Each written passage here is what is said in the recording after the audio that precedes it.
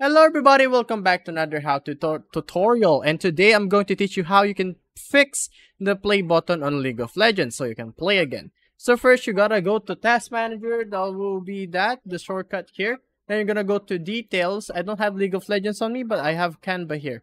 So after that, we're just going to we're just gonna press L on Details, find League of Legends, right click, then and process, press again here. Then we're going to find Riot Client Services, then end that process. Then after that, the game should be running all smoothly. You're going to be able to get into a match of League of Legends. Thank you guys for watching. I'll see you guys on the next one. Bye-bye.